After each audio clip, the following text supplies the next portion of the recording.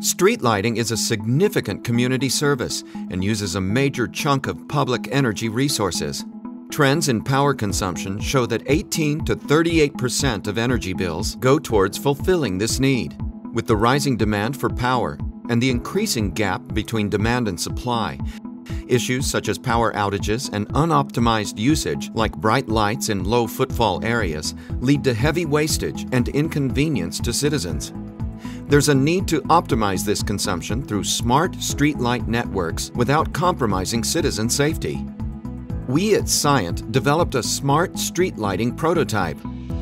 Our prototype depicts a model of 4 areas across a city and offers the ability to monitor and control lights in these areas.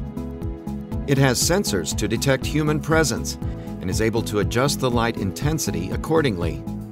It can monitor and control all the streetlights remotely.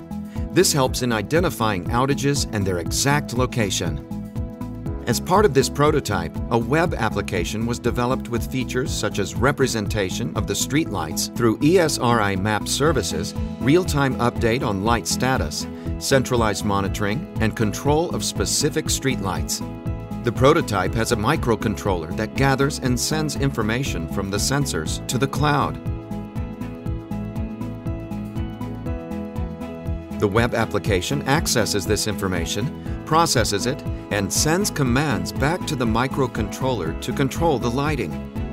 Given the global focus on energy conservation, it's desirable to invest in more efficient power distribution and optimized power consumption technologies.